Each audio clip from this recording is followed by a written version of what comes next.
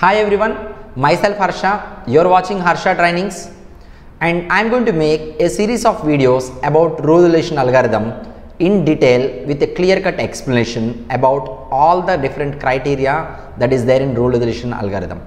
And this is a series of videos, total 7 videos.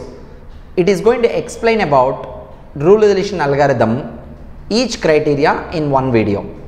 If you are watching this video, please be noted that there are other videos maybe in front of this video or after this video which covers the entire rule relation algorithm process.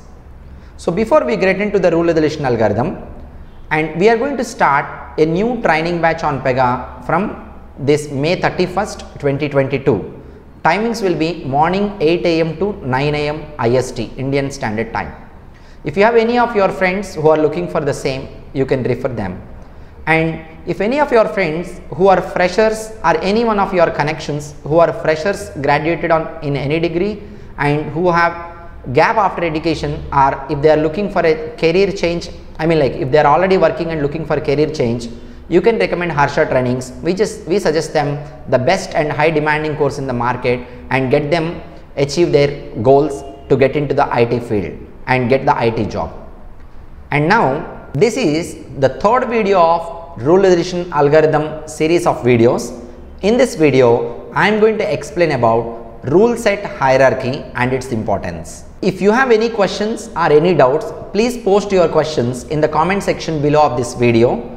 And if you are attending interviews on Pega, if you have any queries for which you are looking for answers, please post those questions in the comment section below. We would be happy to help you and assist you. Let's go ahead and understand about rule set hierarchy. What is the next one? Rule set hierarchy. Look at here. I will explain you about personal rule set later. See, whenever an operator log into PRPC, in the operator profile, you can see this one you focus on. I'll tell you this one later. Focus here. There will be a rule set hierarchy. Okay. So from here to below, all are OOTB rule sets. And from here to here, all are application rule sets. See, always PRPC looks at the rule sets of current application. You go to current application, here it is implementation application, right? It will always try to pick the role which is there in current application rule sets. It will look at current application rule set, integration rule set, organization rule set, organization integration. After this, a rule is not present in any of these rule sets. Then where it will go? It will go to built on application.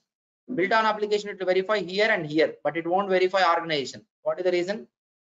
Already it has verified previously. The same you will see in the operator profile. See, the operator implementation, integration, organization, framework, integration.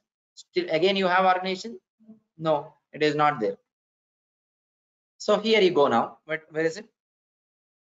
Here you go now. After framework rule sets also it is not found. It will go to OOTB rule sets. Which rule set it has to check? It will be able to understand from the operator profile. Operator's current application rule sets not present. Organization rule set not present, framework rule sets not present, OOTB rule sets, everything. Everywhere it is not available, then rule not found exception. So PRPC, whenever a request is going to request for a rule, it considers to take the order of rule sets that is mentioned in the application rule form. Everyone clear? First it will verify in the application rule set of current application. Not present, then current application integration rule set. Not present, then organization rule set. Not present, organization integration. Not present, built on application framework integration. Not present, OOTB rule sets. Overall, it will go till Pega rules process commander, Pega platform application. Understand everyone clear?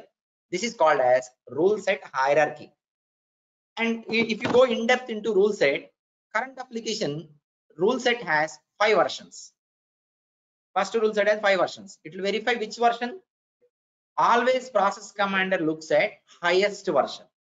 Always process commander looks at highest version. It is not present. It will go to previous version. Not present. Previous version. Not present. Like this, it will verify rule set versions also.